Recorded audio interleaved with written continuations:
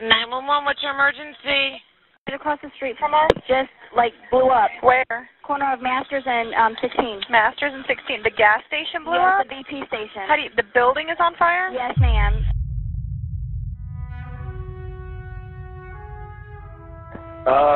Something just blew up on Masters Drive.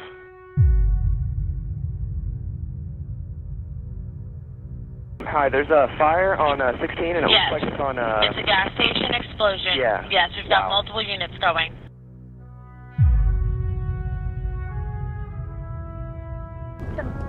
On the side of the street that needs help. Yes, ma'am, we've got multiple units coming. Looks like I'm across the street. Looks like they're getting ready to pour some water. No. Yell at them. Don't pour. Ma'am, TNT said do not pour water.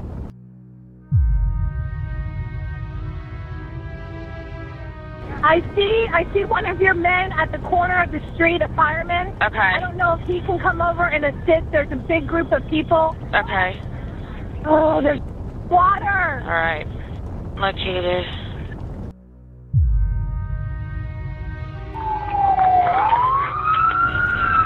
You gonna wait?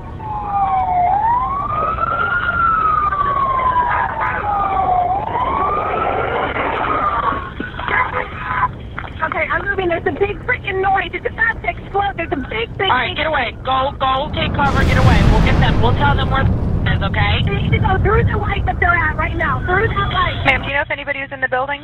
I don't. They seen them dragging someone out. All I see is the black smoke. I think it's the gas pump. Okay. I mean, it's real big black smoke.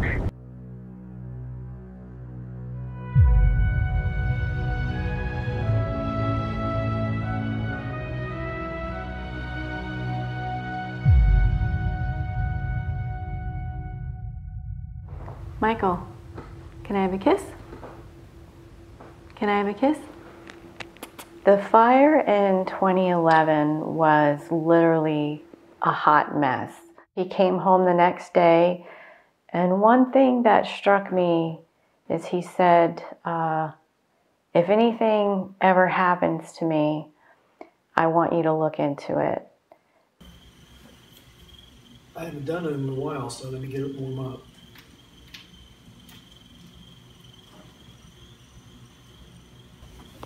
So now does the house look familiar? Mm-hmm. So it looks like my house. It is your house. Let me start that. Oh, don't start what? What is it? Hmm? What is it? It's your house. Ooh, it's our house. It's our house. Our house. Who's that guy? It's a very, very, very fine house. I don't know. Who is that guy? Your name is Sean. Yep. And who is he? He's my son. Correct. Good job. He's brave. He's not like me. Oh, Mr. Man, you ran into fires for 30 years. How could you say that? When I knew something was wrong was when he had trouble performing a task on a very small routine scene that was so second nature to him that even without the mind working, it's a muscle memory thing. And for him not to be able to complete that task really set off a red flag for me that something was wrong with him. I asked him where an air pack was, and he said it was in the truck. And I walked over to the truck, and the air pack was not in the truck. I walked back to him and I said, hey, that air pack's not in the truck. He said, yes, it is. I put it there. I know it's there. And I said, come show me. And he walked over to the truck with me, and he pointed at the seat where the air pack would sit. And he said, it's right there. And I said, no, it's not. It's not there. He said, yes, it is. And we kind of got into a little argument over this air pack. And I actually climbed up into the truck and reached in and showed him that the air pack was missing. And he just became very confused and kind of like, oh, I don't know, and kind of shrugged it off and walked away, kind of upset. And I think that was my last shift with Mike. Shortly after that, it might have been one more shift, and he was done. Hi, Daddy. Hi. What you got there? Got a precious little baby right now. But when he cries, he's not a precious little baby. He's a monster. Do you remember the gas station explosion? Yeah, it was so far hard. It was hangover because he had backed up and it showed the brakes. It's 2011, and I was riding up in charge of the department that day. I was a captain on engine 43, and I remember we had 2 engines downtown that day. We had actually gotten called down the street from the firehouse for a really large oak tree that had fallen on 4 vehicles.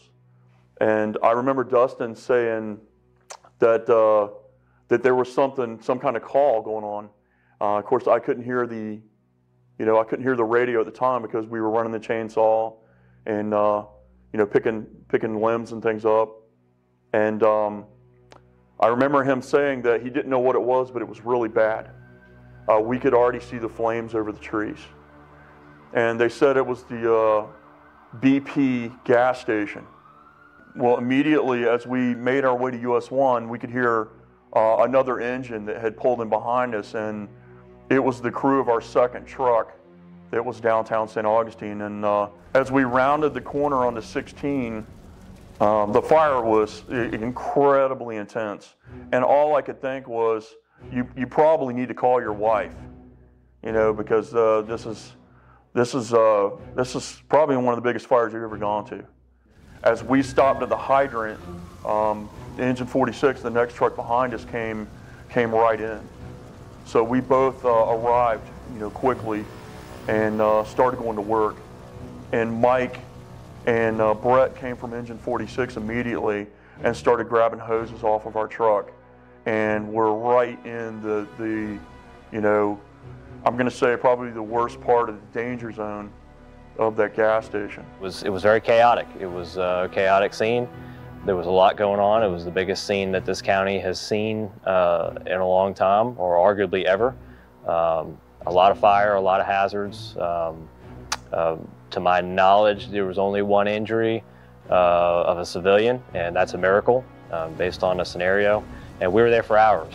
It was hard to see because of the amount of black smoke that was billowing over the top of us. It almost blacked out the sun.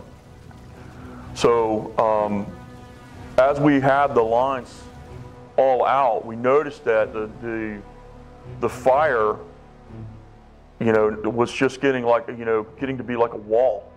It was huge, and then all of a sudden, it was like a huge, almost like a whoosh,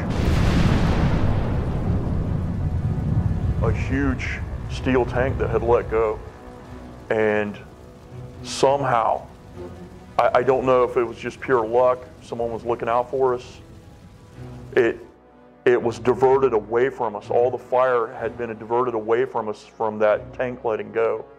And the wall of fire probably came within like 30 feet of us and was just as if it was a wall that was 200-300 feet high in front of us, and it was all fire. I told him at that time, I said, we need to move. We need to drop our lines and move. Let's save the trucks, get the trucks away, and move to a safer location. By that time, we had a tremendous amount of personnel and trucks that had arrived and were starting to help. I advised them we needed more water. The 1 hydrant that we had was way overwhelmed. We needed to tap into some more hydrants. The next closest hydrant was probably 900 feet or so. I think we were walking through, fuel. I remember when the truck moved, just how nasty the truck was on the outside. It was so filthy. All we could smell was gasoline and diesel everywhere. And I remember once I got out to the roadway, my gear was just saturated. It had so much in it, and it was so heavy from the water. And, it seemed like just minutes, but that time, you know, it took a while for that to happen, but it was going by so quickly. More personnel had arrived. We started picking our equipment up and starting to get back into service and returning to the station. So once we arrived back at the station, we knew immediately we weren't going to be able to use the gear that we had. So we all went out looking, you know, to find our spare gear that we had to, you know, replace it and to get cleaned up. I remember even my hair smelled, you know, of petroleum. The truck was so dirty and it was so nasty that later on when we came back and cleaned it, all the stuff running down the side of it and, you know, all on the outside of it was surprising, because you didn't realize that all that was going on. And I know when we got back to the station, one of the guys came up to me and he said, I remember he was choked up. And he said, Captain, I didn't think we were going to make it. And I told him, I said, I didn't think we were going to make it either.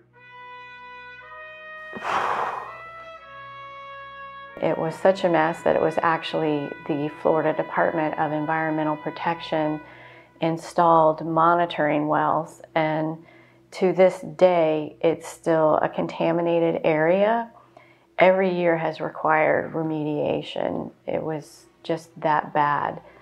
There was an auto body repair shop that was attached to the gas station, and it also caught on fire, and the contents that was in there, when you look back at the photos, it's pretty intense to see that things like entire cars were reduced to little metal skeletons.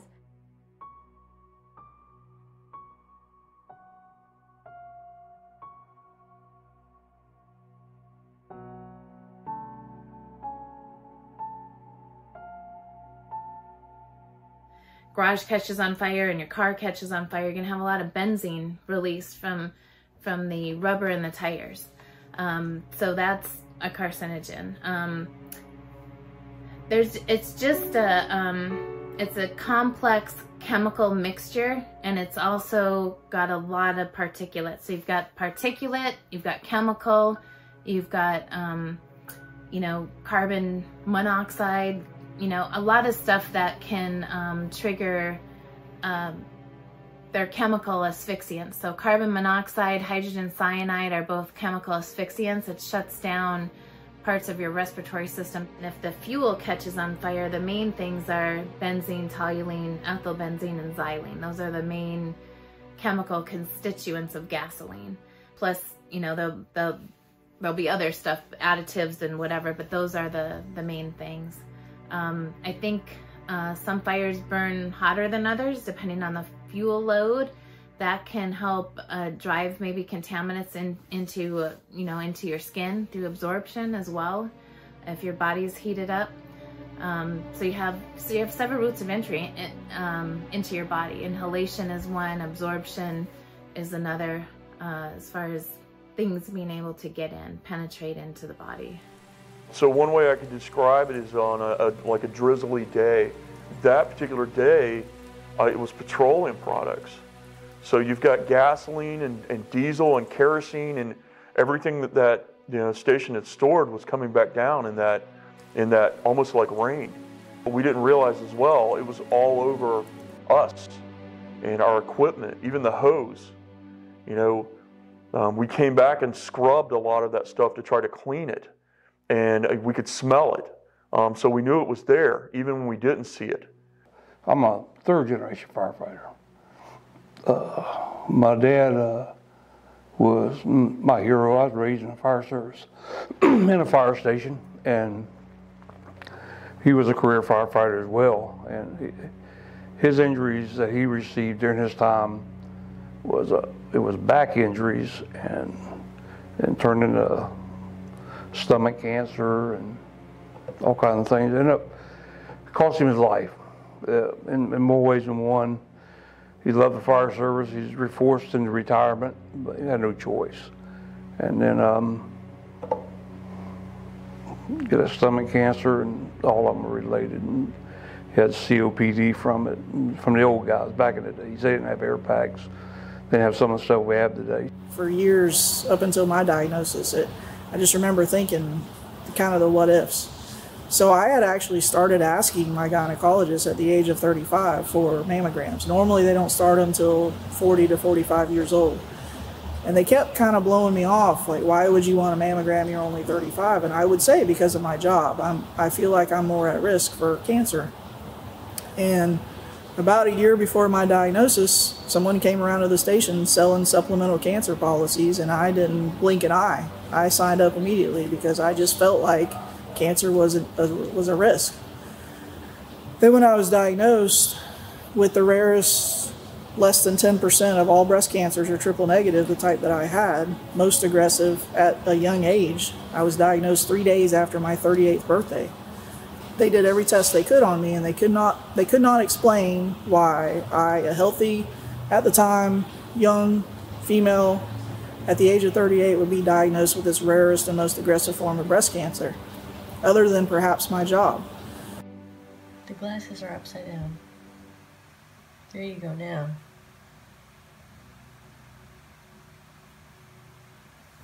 No, honey, you have to flip the blue part back over your head. There you go.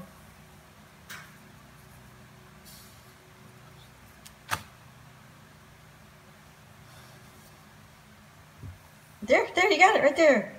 There. Nobody move. Nobody move. That's a good one. It was about 3 years later, Michael started to have little odd behaviors, putting the groceries away in the wrong spot, forgetting conversations that we had had. And then as it progressed, it got a little bit worse, he would sit out on the back porch, just kind of sit by himself, and I would ask him what was wrong, and his usual response was he was just really tired. When I thought that something was really wrong was I found a note, a piece of paper that he was putting on his alarm that on one side said work and on the other side said home. So it was a reminder to him when his alarm went off.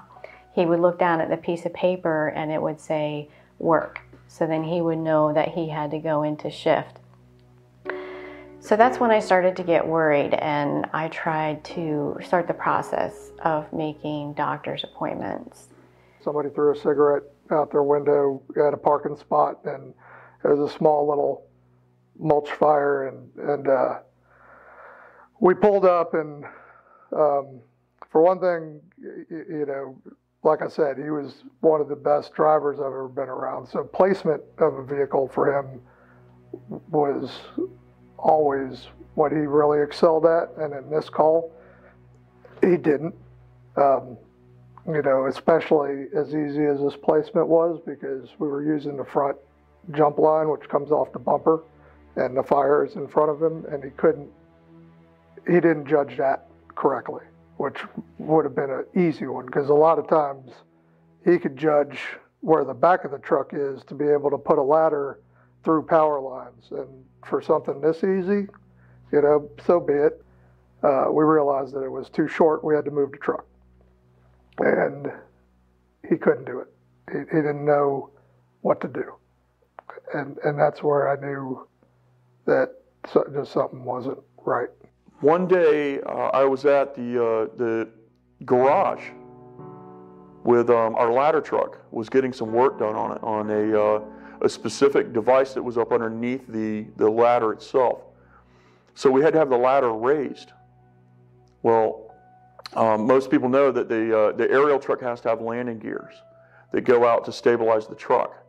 And those are absolute essential pieces of equipment when the ladder's raised and rotated.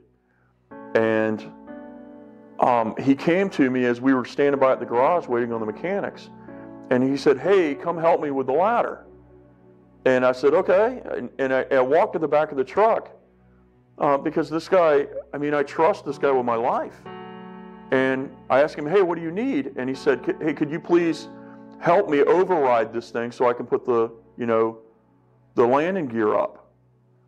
And I look up and the ladder is still extended and rotated out to the side. And I said, Mike, what are you talking about? He said, I need to put the landing gear away. And I said, Mike, the ladder's extended.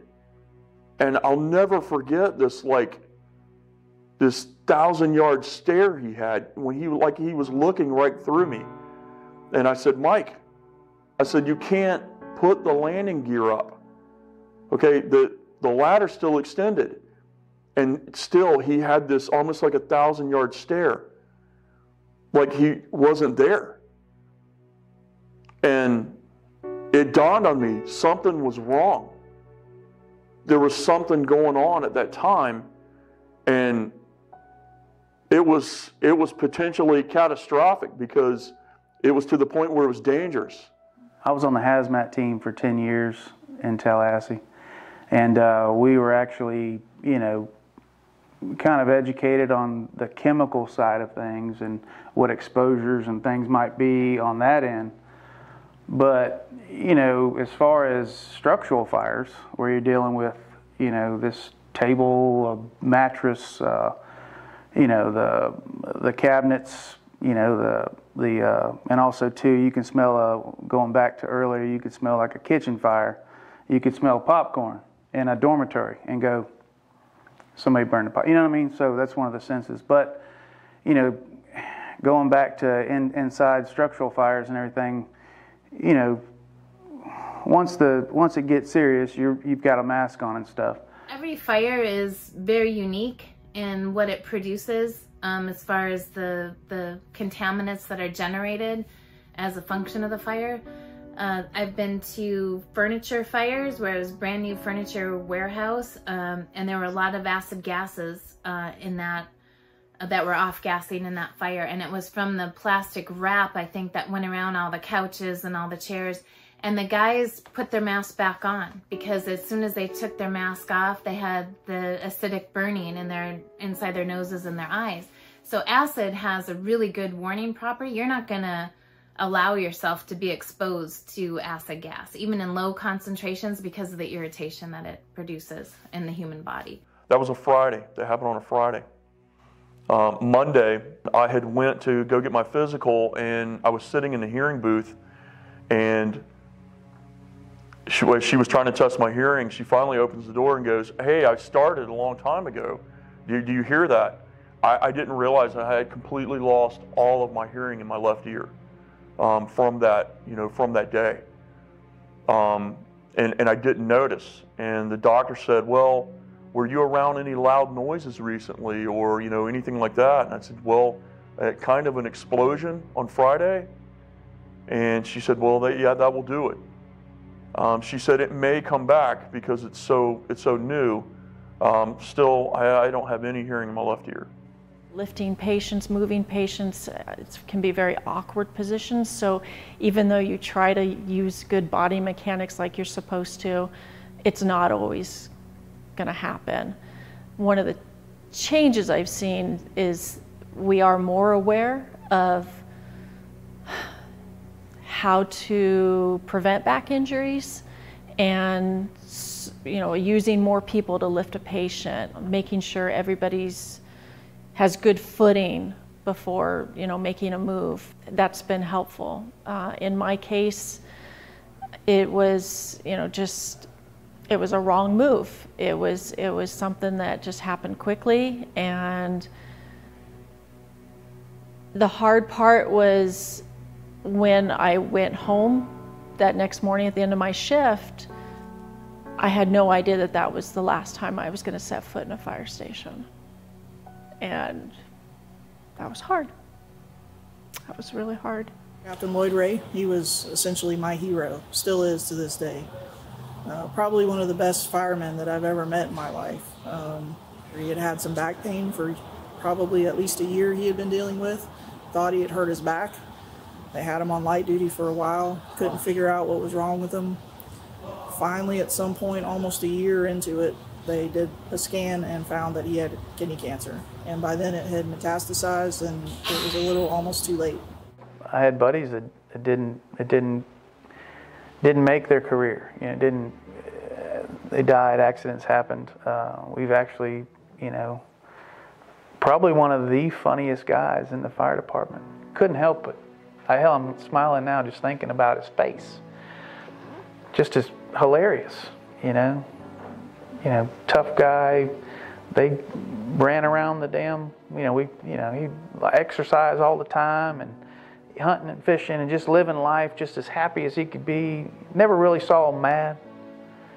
And he ended up with a rare form of cancer that could only be contributed to this. And we lost him. We lost him. You know, I mean, just one person's too many. What's really common is that firefighters tend to take off their SCBA after the fire is out because they believe the threat is gone. And I think the biggest threat lies with the contaminants, the chemicals that are off-gassing in the post-fire environment. And I believe that there's a lot of exposures that are happening then, because that is when they tend to drop their SCBA because they're hot, they're tired. They take off their SCBA and finish the mop-up phase or the overhaul phase of the fire. And I think that's where a great amount of exposures are happening. I know quite a number of guys with cancer. That's, like I said, kind of what you expect. It almost feels like the 50-50 thing as a fireman. You either get it or you don't. It turns out there's a lot of firefighters that get cancer. At West Palm Beach, I could give you names of about a dozen people I know that died, most of them before they retired. In fact, only one of them after he retired that I can think of, but most of them were in their 40s and 50s. In my 15 years of firefighting, obviously worked with a lot of people, and I have seen a few people have to leave the job, either temporarily or permanently, for presumptive health care reasons, whether it be cancer, heart and lung related. Some of them have come back, some of them have not come back, and unfortunately some of them have passed away. I've been teaching minimum standards for about 17 years now, and I started including some cancer awareness training in our minimum standards classes. These are people that are coming off the streets, 18, 20, 30 years old, that I want to be a firefighter, and this is their minimum standard certification to become Florida State firefighters. And so we started teaching them at our school, you know, hey, I'm a cancer survivor. This is an issue that you should be aware of. And then within a few years of that, the state fire college in Ocala got together and said, we need to teach this to all recruits. So once they started doing that, it's definitely now a part of a program. It's mandated by the state fire college that they have to have, every recruit in minimum standards class has to have 2 hours of cancer awareness training. Well, a lot of things have changed over the years, and every time you change for the better, but you get worse stuff comes with it. You know, we went from cotton duck bunker jackets and just a pair of boots and a helmet and a pair of Blue Mule gloves to some of the best stuff in the world protect you now, the hoods and all that kind of stuff. By the same token, we've allowed building codes and construction to go down, and I say it, but that weaker they crumble, they fall now more easy. The caustics, the stuff that burns now, they allow to go into these buildings and it's deadly. I remember chiefs coming in a fire, you know, and one in particular, I was upstairs, came running down, and I had, back then we had an old tube, and I had the tube, they told us to stuff it in your jacket when your bottle ran out. And I could breathe, but I didn't want to breathe what I was in, and he came walking up the stairs, and I'm running down the stairs because I'm freaking out and out of air, and he's walking up the stairs with a cigarette. And he said, "You find that damn cat?" And I said, I'm going to go get my bottle. I'm going to get him. I'm going to go get my bottle, all that. And he walked upstairs and found that cat. He didn't have anything on. He was in a white uniform smoking a cigarette. He barely squinted his eyes, you know. So how could I, you know, how could I live up to that? Some of the things that we have out there, and it's written documents, you can read them everywhere, about rehabilitation centers on these large fire scenes, medical groups setting up and evaluating these firefighters when they come out. 1 air bottle, 2 air bottle, whatever they want to call it, and you go over there and you get a medical examination by a paramedic, and they run it, maybe even run EKG if they need to, and say, oh, your blood pressure too high, heart rate's too high, hold you out. That system's there, just they're not using it, and they need to use this. This will stop. One of the number one killer is heart attack. It's on the scene, and I've been there. I've seen one of my captains years ago just walk out the door and fall down dead. So if they use this system, we can probably prevent a lot of that stuff instead of just that go back in, change the bottle, go back in, change the bottle, go back in. There was another lieutenant, and there was a house fire, and it was pretty much gone. So we were hitting the outside of it with a hose, and all of a sudden the hose got a lot harder for me to operate, and my lieutenant did not have an air pack on. And there's, we were not inside the house, so I think he felt some comfort with that, but he was getting we were just covered in smoke, and he had a heart attack. He did survive, but he could not go back to the job. So the neurologists were stumped as to why his onset was so sudden and his decline was so rapid. So shortly after he got his initial diagnosis of Alzheimer's in August of 2016, he started having hallucinations in February and March of 2017. And then in another specialist appointment in November of 2017, he was put on palliative care, terminal care, end-of-life care. So they basically gave up on him and said that there's nothing more that we can do. There's risk with every job. I think that we operate under the illusion we have our bunker gear and air packs on, and so we're safe. But obviously we weren't that safe. We do get dirt and grime and smoke and everything that's in smoke, especially nowadays. We have so many items made from artificial materials, plastics, polyester, so forth like that, that even if you have an air pack on, it gets into your bunker gear and onto your skin. And typically they do a decon process at the fire now. That's good. They give them a new set of bunker gear, or clean, and then get the other one clean. And they take them out of service for a while. When I was on the truck, we would go to a fire and then a rescue call, no shower in between. I remember patients saying, you smell like smoke. Well, it's just at a fire. It scares me more now than it did then.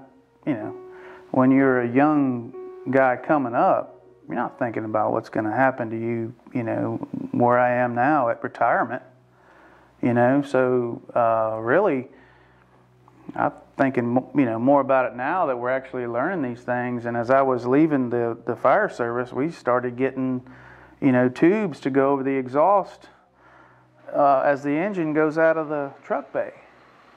Well, the engine went out of the truck bay and it blew on all of the closet where we kept our bunker gear. It blew on the ice machine. The filters would be black with, and then now they're, so the progression and the studies and the tests and stuff like that, that are coming out now as a retired firefighter now, I'm thinking, man, if all those things really do what they say they do and all that, well then I'm doomed. I've been pretty healthy, but after I retired, actually just a couple of years ago, I had developed a cancer on my nose, squamous cell. It appeared to be like just a red mark, and then it would turn white, and I just thought it was something like almost like a callus. And then I went to a new dermatologist, and she did a biopsy of it, and found out it was cancer, and was pretty alarmed by it. So I had to have it removed, and it turned out it was a malignant tumor. that was successful, we hope.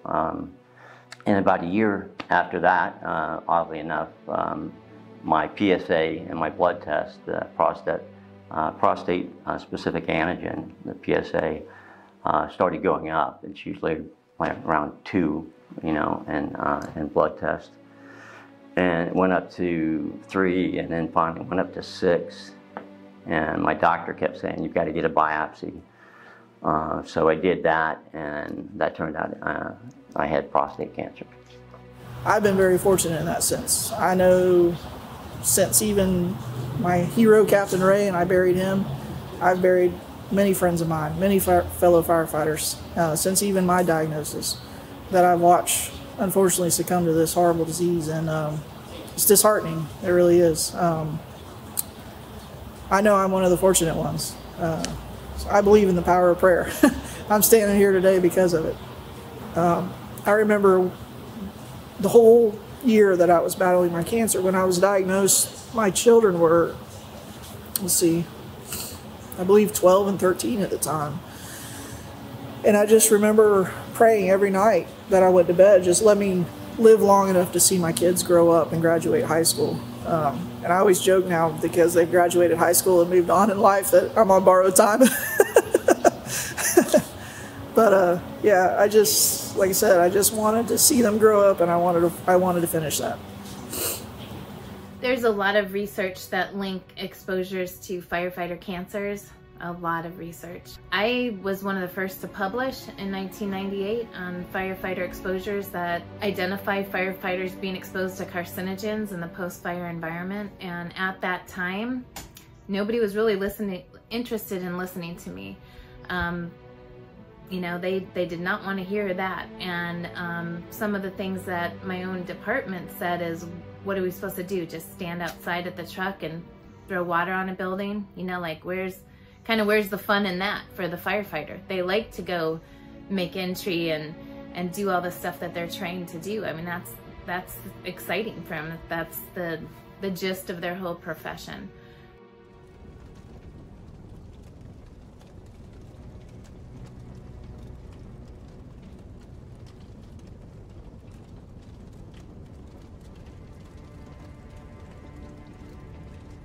I think it was 2019, I think was the last of this. It was like 191 firefighters took their own lives.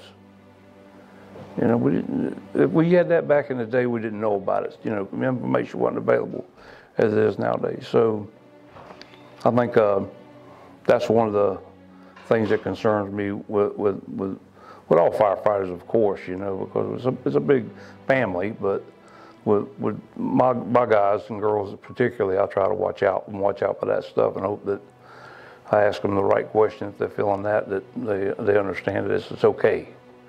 It's okay. I always think that, remember that guy's name, Josh something, that wrote that song, "Don't Go Riding on That Long Dark Train." So for real, it's for real. I rode that train. That's why I know, and that's why it's very concerning to me in the fire service. That old chief that went up there, he never complained about, you know, something maybe bothering him or something like that, you know. So I think, you know, my first part of my career was absolute bliss. I was able to be around incredible men that raised me into the man that I am, you know. It's not just about fighting fire, you know. It's like having a station full of uncles, you know, and a couple grandfathers thrown in, you know, and a couple that think they're your dad, but, you know, but you know, you're not just coming here and being a firefighter, you're actually being raised, you know, and there's so much here, you know, to learn and be a part of. So, you know, I think in my particular situation, because I know not everybody's the same, and I was with so many guys that I still talk to today that can't even remember something that really bothered me. They only remember being on the call, you know. So it affects everybody, I think, a little bit different. I kind of came from the suck it up buttercup, kind of the end of that. So, and I didn't really, in full honesty, I didn't have very good coping skills resiliency skills. I just buried everything. And I did that for a very long time. At least for me, it was a long time. And then about 2018 is kind of when I first started struggling. And how that came about, my wife actually tells me it started before that, but that's when it became very apparent. Like I started noticing that I'd become very emotional about random things. So I would run like, you know, a nasty suicide or a fatal, you know, motorcycle wreck, and I wouldn't feel anything. And then I had a toddler that maybe fell down on the playground and had a Colles fracture on his arm, something that's not life-threatening, you know, at all, and it would almost bring me to tears. And I'm like, what is going on? Like, this is not, something's weird here. Something's not, my brain is disconnecting with something. It should be the other way around. It's crazy how things are in the fire service, especially if you live in the area where you work. Every street corner has a bad story. You know, your family don't understand it. You don't want them to understand it. My wife used to say, you don't come home and talk about it anymore. I don't want to talk about it. It's not that I don't want to share it. I don't want to put that in your head. You don't need that in your head. It's in mine bad enough. You ride down the road and you see a kid riding a tricycle, and you think about a kid that rode a tricycle, it's like that into a pool, you know. Cars, different things. Recap that stuff inside your mind. And in the fire services, we were extremely busy where I worked. So one event never finished before another event started. So you never completed the thoughts from that event right there. And in the years, you only stuff so much in the door and it's going to start coming back out, you know. And 3 shifts, 3 juvenile drownings, 1 per shift, and come home and a little young in the last one wearing the same thing my son had on when I come home. And I told my dad, I called him up at that time and said, Dad, I'm not doing well at all, man. I said, I worked with him when I was growing up, and he seemed to be able to handle that stuff, you know. And I'm like, how do you do that? And I found that bothered him too, equally. And that helped me a lot to deal with that, to know that it's not, I'm not weak, I'm human. I think over a period of time we lose certain touch with our emotional side of us, the ability just to cry. It just numbs out in you after a long period of time. I had a stretch of events in my life where I found myself that I needed help. I had 3 it was 3 traumatic calls, all within it was like 3 or 4 shifts.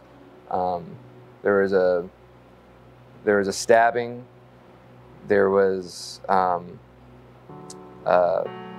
teenager hit by a car, and there was a couple that got hit by a truck. On top of that, my own personal life, I had many stressful things that also went on. So I didn't take care of it. You know, I even knew better. I have a degree in psychology.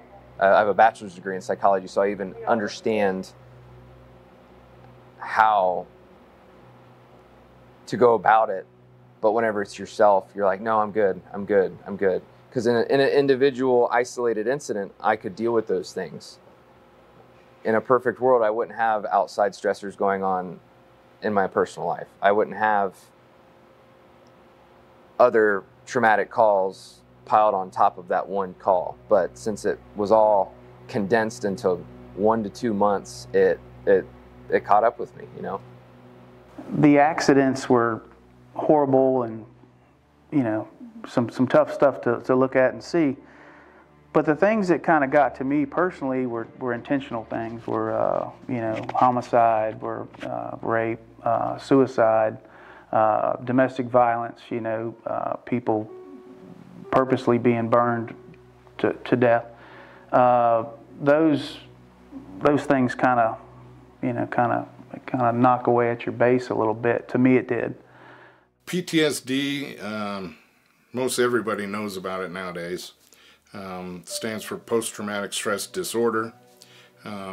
I tend to call it PTSI for post-traumatic stress injury because I truly believe that it's a invisible injury and not a disorder. An injury you can recover from. A disorder, I'm not a scientist or a doctor or anything like that, but I don't believe that you can actually recover from a disorder.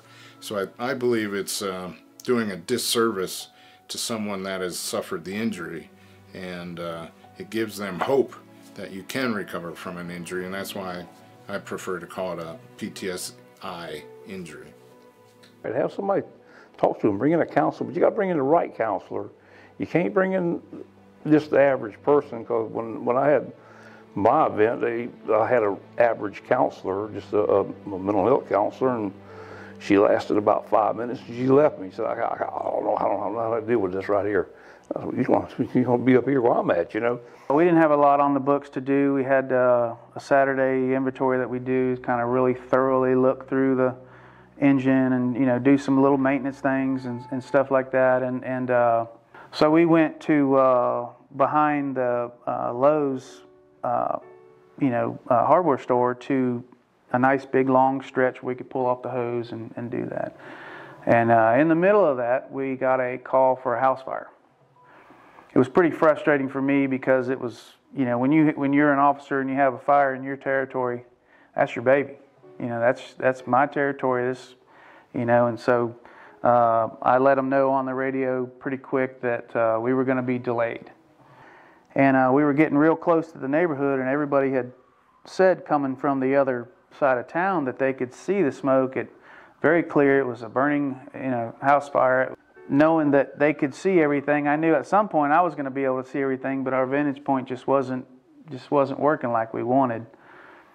So we actually overshot the neighborhood, and they had gone in, and the acting officer on the now first due engine started, you know, screaming across the radio that they were shooting, and there was an officer down, and the house is fully involved, and they see the house from the end of the road.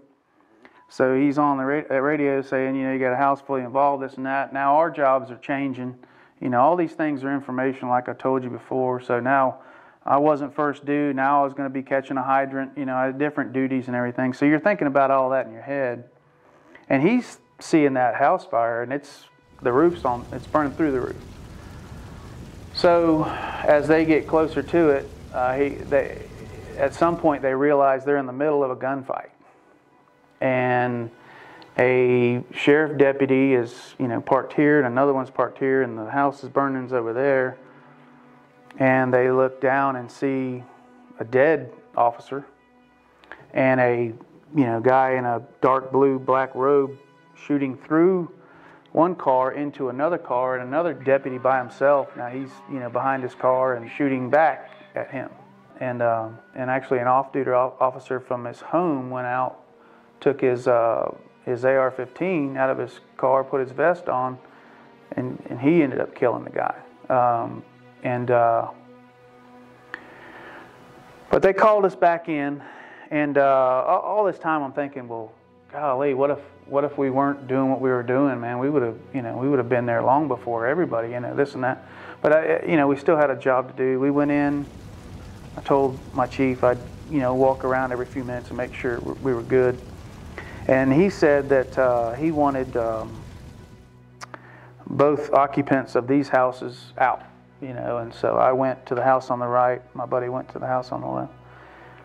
And I asked the lady there, you know, listen, we're going to need to get you out. You know, I think I was holding her dog, and she was making a bag, and putting an older lady, she was putting a bag together and stuff.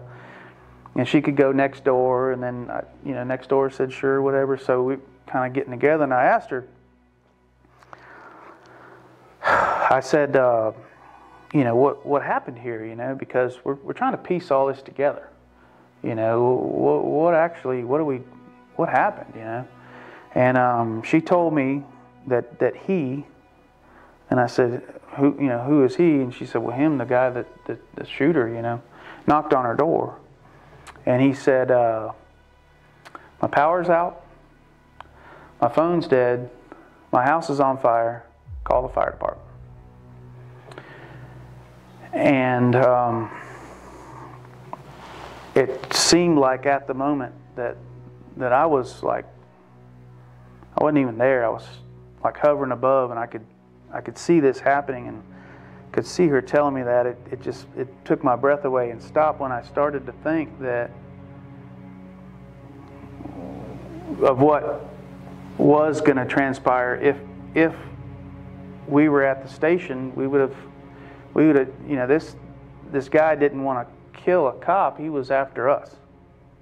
You know, my firefighter had a young kid, the other firefighter had young kids, I got 3 kids.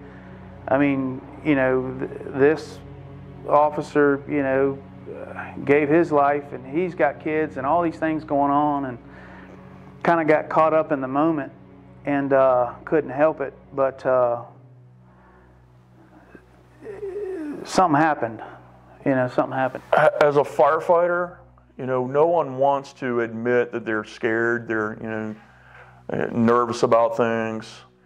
And obviously, I mean, we're firefighters. Look what we do.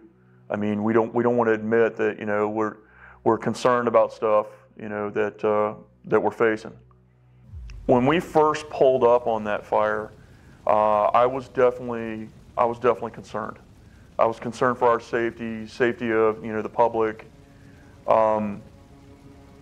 It's tough to say that I was actually scared, because I've noticed one thing that I will do is I'll work through things despite how serious they are, and then I find out later, you know, that you know, the things can affect me a little bit more.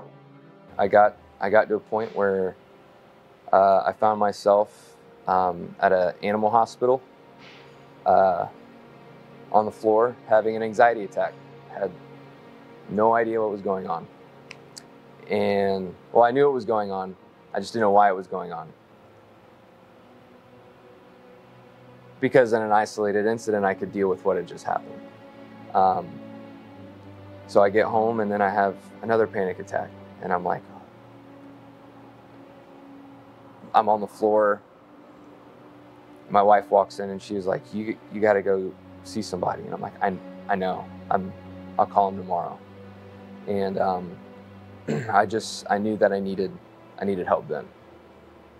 One of the reasons that I left Nevada County Consolidated Fire and went over to CAL FIRE is because I had become a parent, and so responding to calls where kids were involved became very difficult for me.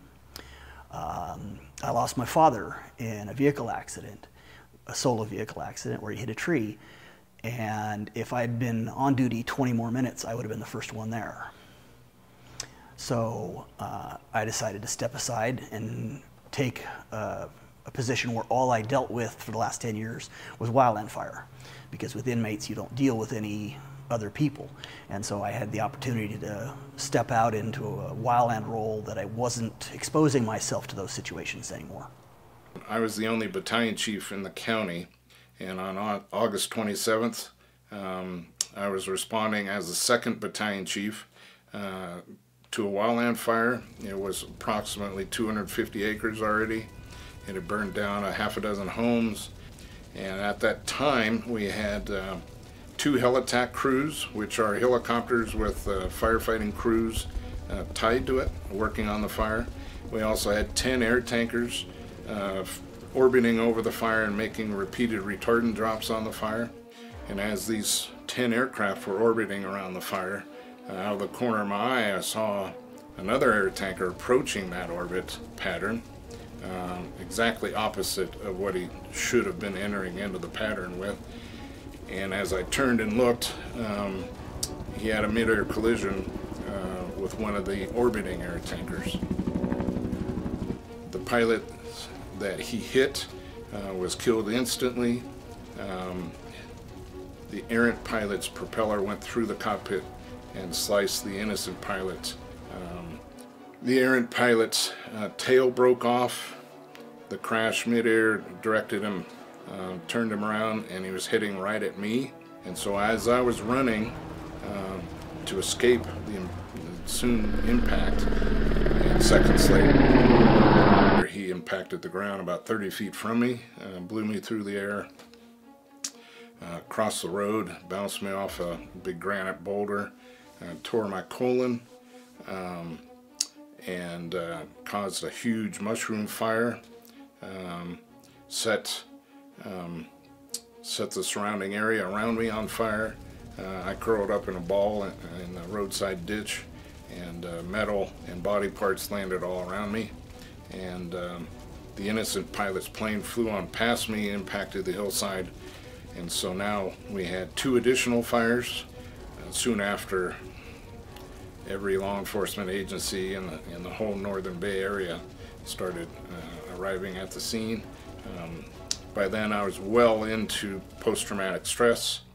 The arson investigator was a good friend of mine, and he tells me at the time that you're starting to lose the cheese off your cracker, and you're starting to whack out, and you need to go out in the woods here.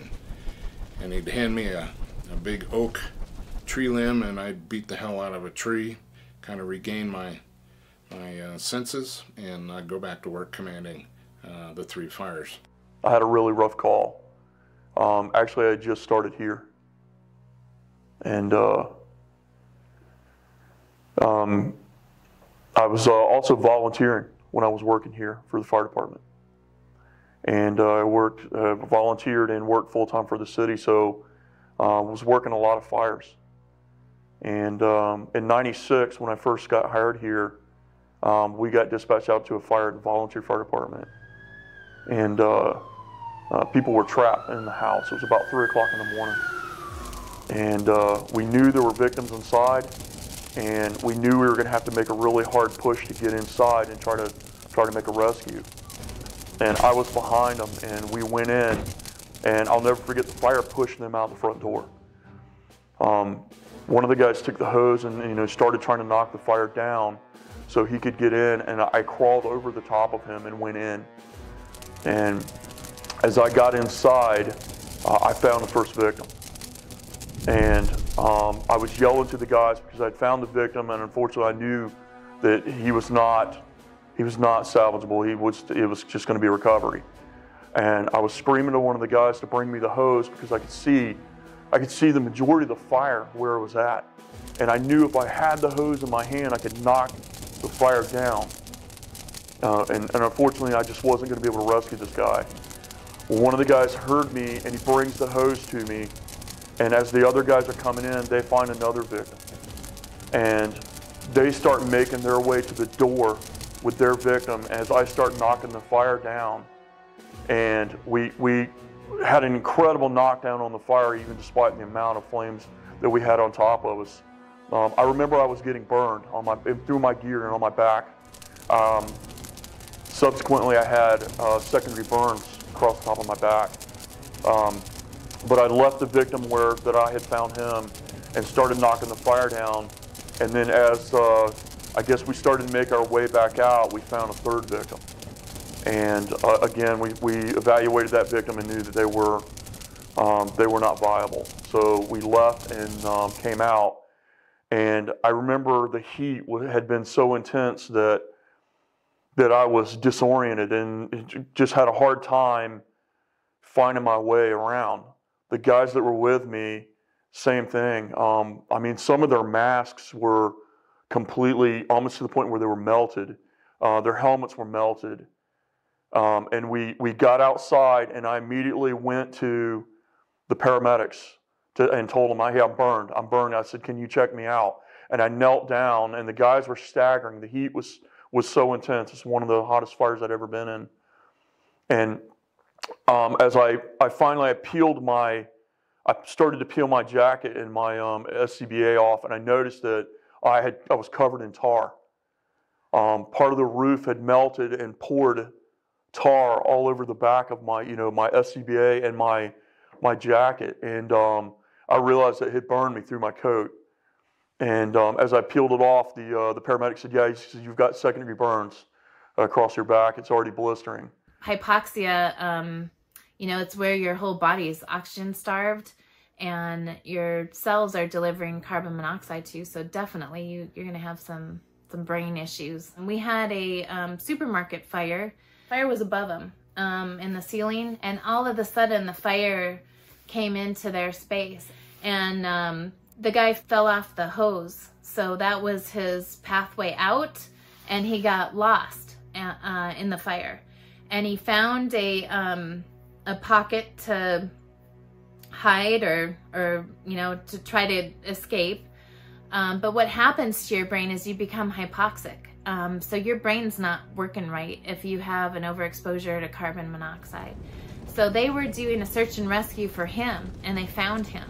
And they said, here you go, here's the hose, just stay with us and we're out of here. Just follow the hose and we're out of here. Twice they lost him, and he went back to his safe place, so to speak. Fell off the hose and went back, and they could not muscle him because he was a big guy with like 3% body fat. I mean, he was all muscle, and there was just no moving him. So he ended up succumbing to the fire. All of a sudden, this the scene just comes back to me. You know, it's as crazy as it sounds. It's this sweet old lady gathering her things, telling me something, and then remembering the shooter at the end. You know, with the, you know, they had him cuffed, and his robe was hanging off. You could see, you know, he'd been shot, and thinking that I thought I knew what evil was, but this guy, you know, how in the world could somebody, you know, do that, and how in the world could my crew and I be on his list? You pull a slot machine in our station, you know, we're first due to what his worst day is, and how can all that be possible? And knowing that we should have been there, and then having guilt for the officer that's dead, and, you know, going to his funeral and seeing his wife and seeing his kids, and then I got to go home to my kids, and all these things started going on in my head, and I didn't know, you know, if it was going to end. I didn't know if I didn't know, you know, it was different to me. It had been months, and I started this kind of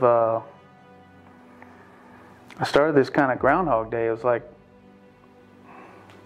I would see images of him, you know, this sweet old lady, you know, officer, you know, laying on the ground. I couldn't get away from it. I spent the next few weeks having dreams. Can't even really, I mean, dreams can be pretty terrible, you know, at times and stuff. I had horrific things, you know. I participated in things. It was like this period of time, you know, from say 1 to 3 o'clock in the morning, that I couldn't get past that for weeks. I didn't sleep after that period of time. It was just seemed like it was one thing after another. And then, you know, being the dang tough guy and all the stuff, and being still going to work and being the officer and all that, you know, you suck it up and you go, you know, and you know, I'd wake up in the chair pretty much every morning for weeks. You know, I couldn't sleep at home. I could sleep pretty good at the fire station. When I got into the real world to go home, it was difficult. The station wasn't difficult. The job wasn't, you know, difficult. Not having my cape and my helmet on and stuff was difficult. Later, after that, we had a critical incident stress debriefing with counselors, and they came and spoke to us. And I didn't realize the impact that incident was having at that time on me, and even the guys that were with me. The amount of impact it had really during that debriefing came out. I really got emotional, started crying, and, you know, the guys were comforting me as well. was huge. I really needed that debriefing, you know, to figure that out. After that, for years, I would have nightmares about that particular fire. And that was, you know, that was 25 years ago. And it was surprising me that that stuff was coming back. I started getting a very short fuse. And then I stopped sleeping. And I've heard that from a lot of people. My sleep just started getting worse and worse. And it got to the point where in 18, I went almost 6 weeks, about 90 minutes a night. And that's actually what sent me to go get some serious help, because you can't function like that. It was almost like I was stuck on, you know, talk about fight or flight. It was like my brain was stuck. It was stuck in that high throttle mode, and I couldn't shut it down. Where my crew would actually joke with me because I'd be up at 2:30 in the morning cleaning the fridge because I couldn't sleep, or I'd be on the treadmill. You know, I couldn't turn it off. And all those things that came with it, that anxiety and that anger, and everything was at this super intense state. And I got to the point where I was gonna crash. So that was, I went in, started seeing somebody, got help, took a big brick or a big block off work, about 4 months. I used my sick time. And the department was, you know, they were supportive. They just wanted me to get better. And I even had someone say to me, they're like, hey, we want you to be better, whether it's, you know, you're gonna come back here or you're gonna go off and do something else. Like, we don't care. We just want you better for you know, for your family. I thought that was pretty cool. We have to realize that we are human. And people don't expect that from us. People expect the first responders to be the Superman, Superwoman type thing, able to deal with everything, and that's not the case. We have to recognize that it's not a weakness, it's a human trait, it's a good human trait, and figure out how we can incorporate treatment better. It's not something you can control. You don't set a schedule when you're gonna have that nightmare. You don't know what's gonna drum that feeling back up, you know. I had mentioned earlier, you know, that sometimes it's an odor, sometimes it's a noise that, you know, that you might hear that brings that emotion back up. The nightmares, I'll explain one of the problems I had that really drove me to seek help. I would literally have a nightmare every night, the same reoccurring nightmare.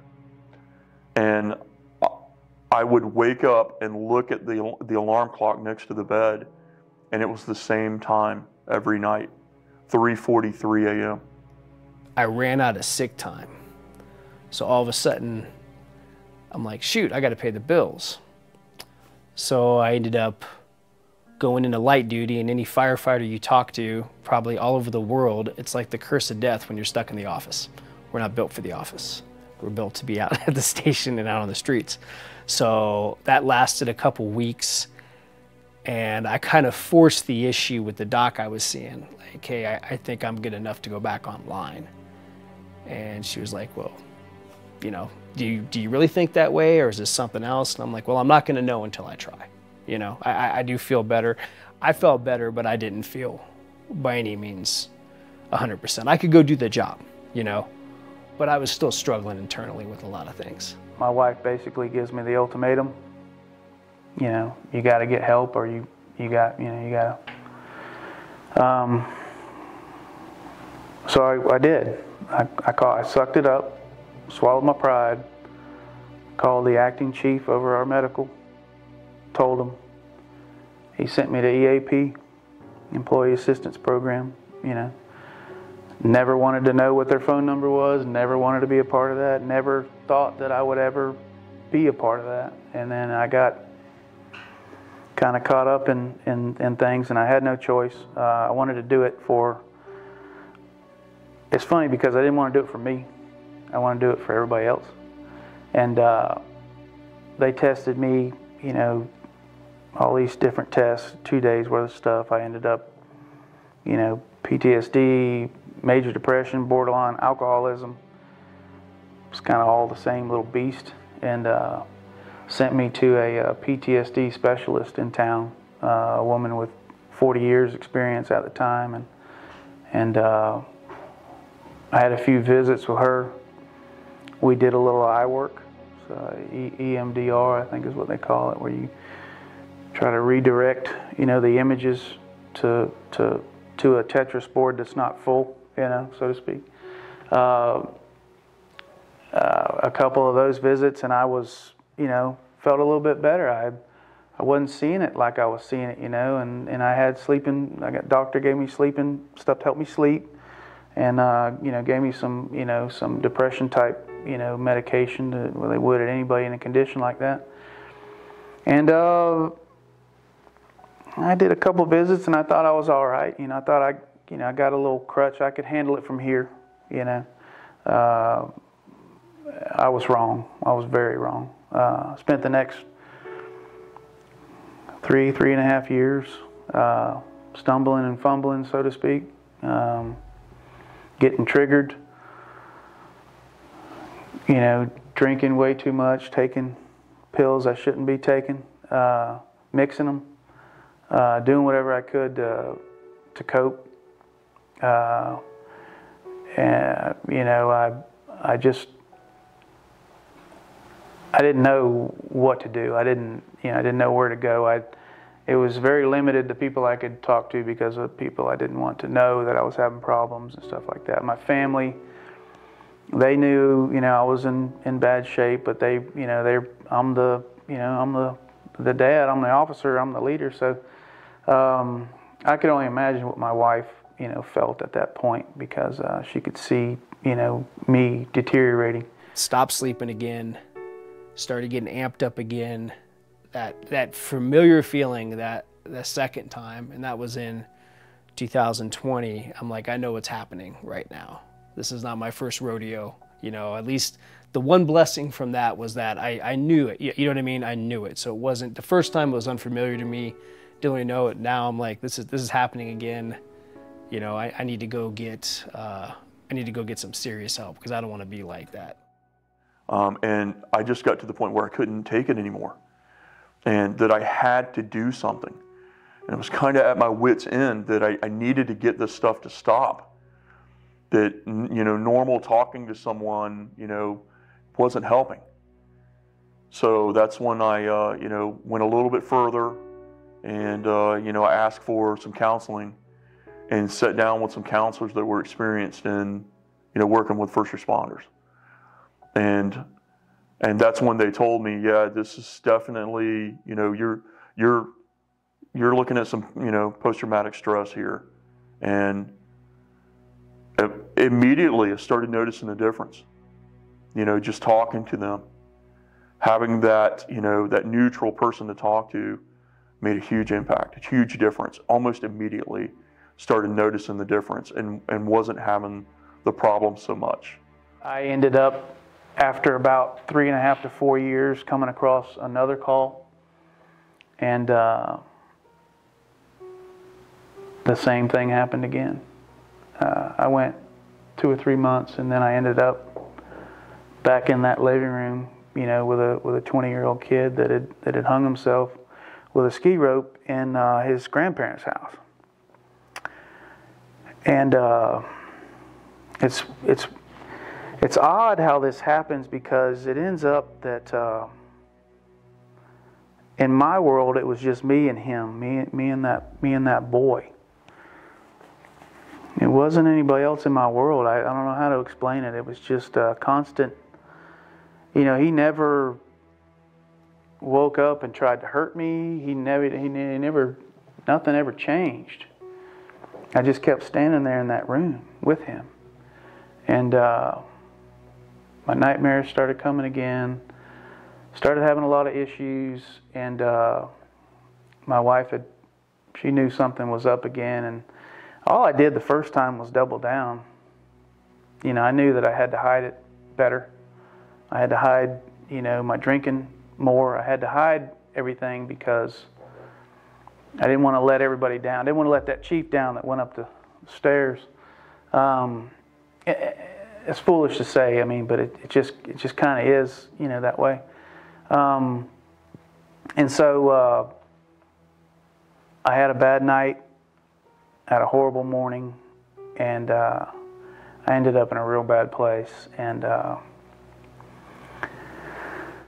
another person that I had, you know, spoke to that was really experienced with, unfortunately, with post-traumatic stress, was a soldier, a really good friend that was a soldier and had done a couple tours and was having a lot of issues. Just sitting down and talking to him was probably, I would have to say, was one of the things that definitely impacted me and changed my, you know, my life. I'll put it that way. He literally saved me. So I really can, you know, I really have to credit that, you know, that guy with sitting down with me and talking to me. Made a huge difference. In one of the first fires I went to, I was 8 months on the job, and it was a pawn shop fire. And two young men went in there. They were 15 and 17, I believe, and poured gas on the man, and you know, said, "Give us your money." And I think he handed over the money, but as they were leaving, the youngest one, he had a torch, just out of meanness, threw it on the guy and killed him, you know, burned him. He was still alive when we got there. And it was, I remember thinking, this is so cool, this job. I was maybe 8 months on the job, and then I saw a guy burned to death, and he was still alive. He was asking us to kill him because he was in a lot of pain. I don't know. You get connected to these stories, and they tend to stick with you for a long time.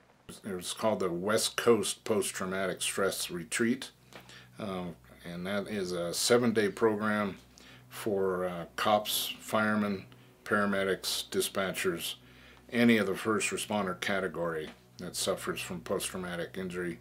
And I was in class number 2. At that time, in the fall of 2001,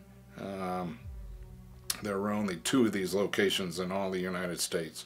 One was in Worcester, Massachusetts, and the other one was there in the Bay Area.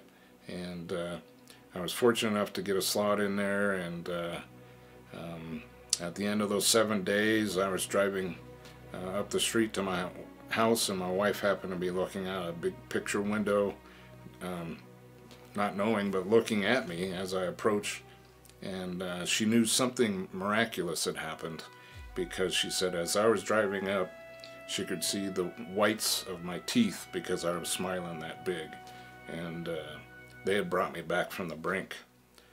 I actually, I regret, you know, that day, but I can't take it back.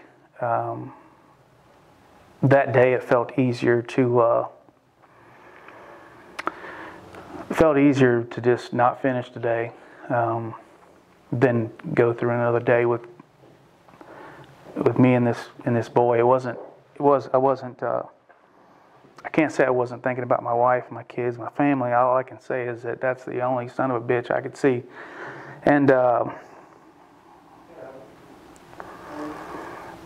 couldn't do it where I was. I was in town, and I didn't know who to call. I texted a good buddy of mine that wasn't in the fire service,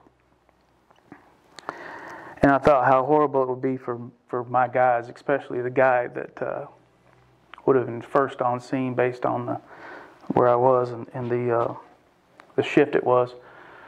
So I decided to head to South Georgia, where nobody would, you know who I was, and my guys wouldn't have to see me.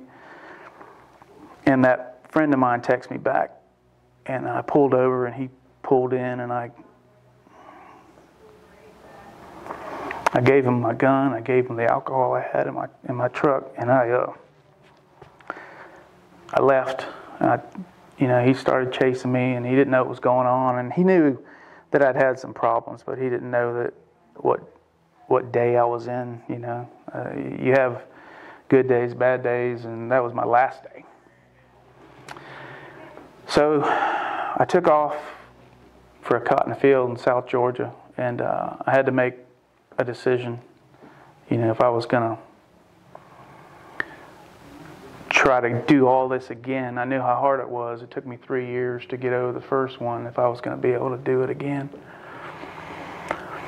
And I talked to people that weren't there. I wasn't hallucinating or anything. I was just, you know, I wanted the officer to know that I did what I could. I wanted everybody to know that. So I ended up deciding to go back and get help and try to do this, try to win. You know, it was beating me. I don't like being beat. I didn't have any control.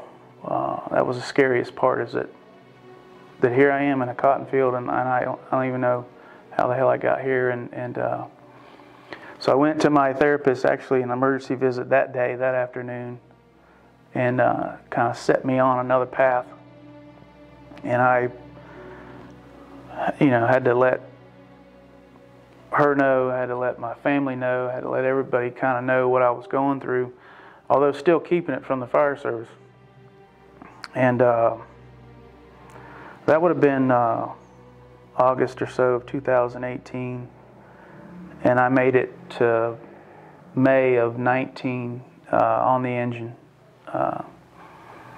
When I went back, I was in such bad shape that her recommendation was I immediately had to get off of the engine.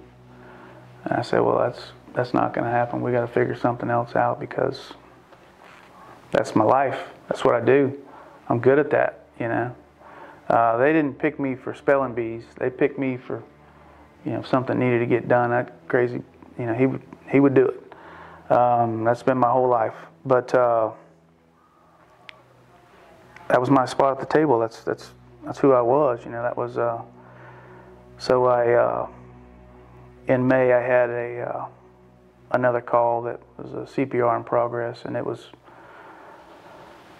bad. But what are you going to do? You know, we did everything we could do, and I knew that was my last call.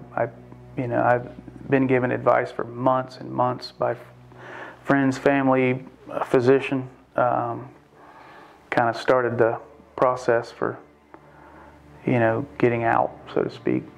I was still suffering, still seeing my therapist 5 days a week, and my wife worked at the local junior college, and she went to work, and I was obviously off duty, and I didn't realize it, but after she went to work, I went in and pulled out a pistol that I had at the house, and completely disassembled it, cleaned it, put it back together, loaded it, cocked it, stuck it in my mouth.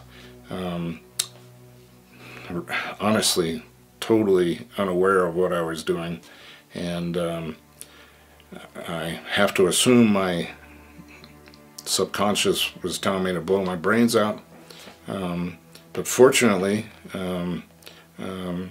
my God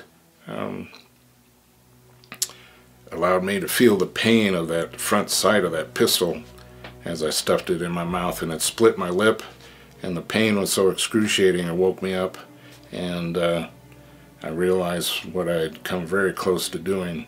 And so I took the ammunition out and locked it in my gun safe, and I walked 4.5 miles out to my wife's employment, and surprised her by being there. And the physical activity helped me enough to have my shit together, and I handed her the key to the gun safe and said, don't give this back to me until my therapist says it's okay to do it. And so that gun was locked up for at least a year, and the therapist finally said, you know, you're recovering enough. You can go back to target practicing and those types of things, and not be a hazard to yourself or anyone else. And so that's the depths of post-traumatic stress. The mind is such a complicated organ that I didn't even realize what I was doing until that pain hit me. And you know, you got to reach out and ask for help before you even get to that point. But that suicide thing, I understand it. What people understand is, you know, they say, why they do that? Why would they do that? You know, the pressure is so immensely great within you. I had dreams I couldn't even protect my own children. I'd be from here to here and they'd drown and I can't even reach them. These dreams, and when the thought of taking your own life enters your head, it's a happy thought. It's the craziest thing. You're happy. It's like you just all of a sudden breathe again. It's like, oh, that's the answer, perfect answer, no doubt about it. It's all good. And if you don't, something that don't snap you back, man, you're going to do it. I was fortunate. I was very, very fortunate.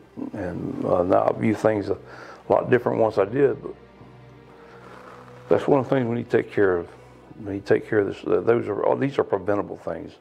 These are preventable things. Like I said, building construction, these are preventable things that we're allowing to happen in this fire service. We're allowing to build as you see them. Even if nothing happens to them in 5 years, they're falling apart, you know.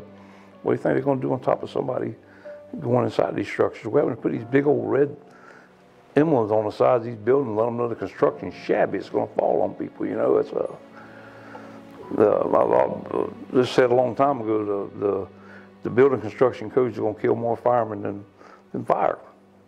Holes through walls and all these more and more acceptable measures, much higher risk. I ran out of time. And knowing that I was running out of time, everybody was kind of getting together and trying to figure out what we're going to do, you know. I'm fixing to be leave without pay because the doctor says I can no longer do my job. I know I can't do my job. I could do my job. I just can't, you know, just can't sleep and deal with it. But so I'll never forget the city's attorney asking me, are you still getting paid? Are you still getting your benefits? And I said, yes, sir. And he said, but you just got through telling me that you ran out of time, you know, 2 months ago, whatever it might have been. And I said, yes, sir. And he said, explain to me how you're still getting benefit in, you know, your health care and your pay and everything. And I said, and this is a tough part too, because I said, well, my guys stepped up and they're helping me. And he said, what does that mean? I said, well, they're working my shifts for me. And he said, well, who approved that? You know, and I said, well, the fire chief approved that. You know, I don't have a choice. You're not, you know, I'm not getting help, and I can't, you know. And he said, well, how long can that last? And I said, sir, I don't know. I don't know. People that apply become a firefighter. Then there's the ones that love the job. And I always say, blessed is the person that goes to work every day that loves their job. I love my job. That's why I'm still doing it. I've retired and I'm back in it again. I love doing this job. For a long time, it was like you're trying to catch up. You've lost. And the personality and the makeup of a true firefighter don't accept loss. It's just it's part of the nature. We can't. So always trying to catch up. You know, we lost this person. We're going to catch up. You're never going to catch up. That's one of the reasons they do it. It's just always trying to, and you always think that, and you know that. You know, I can make a difference. You know, even, and I'm up in the years now, but I could, if you save one life, you know, if you can make a difference in one family, you know, it's 100% worth it. Every bit of it's 100% worth it. You know, just by making the right decisions and stuff. And when you get up in the years, there's a pile of knowledge in your head and pile of information that could be used. It's a shame that once it gets to it's like having I ain't gonna say a bottle of wine, but a good bottle of wine, right when it gets ready where you can serve it and it's good, then you put it on the shelf and never use it. It's a shame. A lot of that goes away when you lose these guys like that. You know, when they walk out the door, millions of dollars tied up in them, and they walk out the door and just nobody says a word. You know. I get to go and help people and solve problems and fix this and fix that and do what I can for strangers, you know, for the rest of my career. This is, you know, you guys are going to pay me and then I get a retirement, you know. I know I was supposed to do that, you know, so I'm supposed to save people, you know, but my question kind of got to be at the end, I'm supposed to do that. Who's supposed to save us? Who's supposed to save me? I had so many friends that have said, I don't know how in the world you do what you do, you know, and then I got toward the end of my career and they would say that and I'm thinking, I'm falling apart right in front of you. I'm falling apart right in front of you. But I can't tell you, you know, I can't tell you, you know.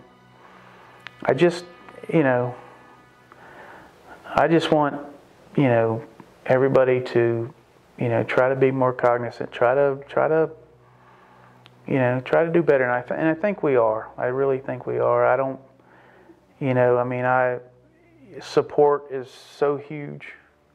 You know, my wife and kids, my family, you know, my sisters. I'm the baby boy of 3 sisters, 3 older sisters. You know, they got involved, you know, and they, you know, they helped me, you know, and they helped me to make decisions and stuff like that. But, you know, I don't want people to go, ooh, there's fireman. I wonder, you know, if he's all got mental problems and blah, blah, blah, this and that. You know, you don't want that. But you know, I think we need to, you know, this needs to be, as well as the smoke and the carcinogens, the washing your bunk. I mean, there's so many things. One of the struggles I had when I was going through it, and this may resonate with some guys, is I'm like, why me? I'm like, I haven't been on that long, you know, 18 years, 19 years, you know, some service prior. Like, you know, where I know guys that are 35-year vets that have seen double, you know. I'm like, why is it affecting me? And it makes you feel weak and question yourself. Well, the answer is that there is no answer to that. Everybody's an individual and we all have our limit of what we can get, you know. So you can't compare yourself with other people. I had that conversation with a guy that I got connected with who's a younger firefighter, struggling. And so ashamed that he was struggling at not very long, you know, on the job. I'm like, it doesn't matter. It does not matter, man. You're struggling. Let's deal with that. You don't compare yourself. And it was a success story because he did open up and was supported. And everything that I was praying would happen for this guy happened. People want to help. But you have to freaking be vulnerable enough, you know, to speak up about it. I love my job. I've always loved my job. I tell students when I teach now, even given everything I've been through, divorce, cancer, all that I've been through, I would do it all again in a heartbeat. I would go through it again. It's been the best choice I ever made to become a firefighter. It was never on my radar growing up. I wanted to be an architect. How I got here is a long sordid story, but it's something I fell in love with. I feel like I was just meant to do this. I feel like I was created by my creator to do this job. Firefighters are not disposable. Firefighters do this job because they love the community, they love the public, and they love helping them. So when they need help, you can't turn your back on them. I don't know any of us who wouldn't do it again. You know, we all have that drive, and I'm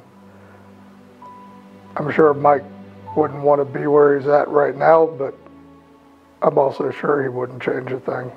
He'd still be a fireman. Yeah, it's one of the few guys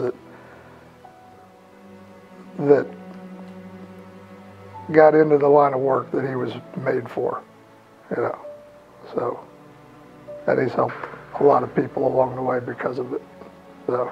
You don't want to go where I did. You know, let me be the example. Look at the mess I created. You know, and look how I've tried to unravel it. You know, and look at I'm shining a little bit on the end of this. I'm shining a little bit, you know. Look at me as an example. Not being afraid to go get a checkup, not being afraid to go ask for help, understanding that it's okay not to be okay. I think as first responders, we have a lot of a hero complex. We have a lot of, you know, I can fix this, and, you know, type mentality. It's always, because I mean, that's the mentality that we have showing up on scene. Like, I can fix this, I can help this, I can do this. Because if you don't have that, then you're in the wrong line of work. So I think getting over that hurdle, and a lot of times that's how the family views that person as well. Well, they're okay, they're fine. And then whenever they're not fine, they don't know what to do. So encouraging your loved one to go get checked out, to go, you know, get checked up and talk to somebody, I think is so important. It's a very noble profession. People really look up to us. And I want to try to, you know, I want to be that person that people are able to look up to and ask, you know, for advice and for assistance. And I definitely, a lot of times I feel that way, and it makes you feel good. So definitely do it all over again if I had to, even despite the, you know, a lot of the nightmares, the injuries. The injuries are another, you know, thing. Some of the things that I've had happen to me, I had to have surgery because I got a hernia rescuing someone. I've had multiple bouts of, you know, cancer. Don't know what, you know, they're attributed to, but even still, you know, wouldn't change a thing. So, definitely the best career in the world. One of the most rewarding jobs in the world.